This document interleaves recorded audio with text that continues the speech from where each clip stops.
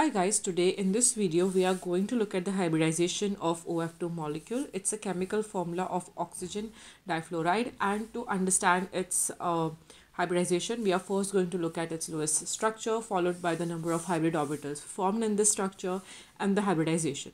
So here is the Lewis structure of OF2, in which oxygen is forming single bonds with both these fluorine atoms, and there are two lone pairs of electrons on oxygen atom. So if you look at the total number of bonding pairs and lone pairs, the total comes to 4, and hence it needs to form 4 hybrid orbitals to accommodate all these electrons. So you can also use the method of steric number and get the steric number and then refer to the table, or if you get the total number of hybrid orbitals you can still guess the hybridization for the molecule.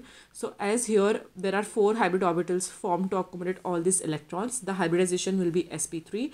1 orbital of s and 3 orbitals of 2p will hybridize to accommodate all these electrons.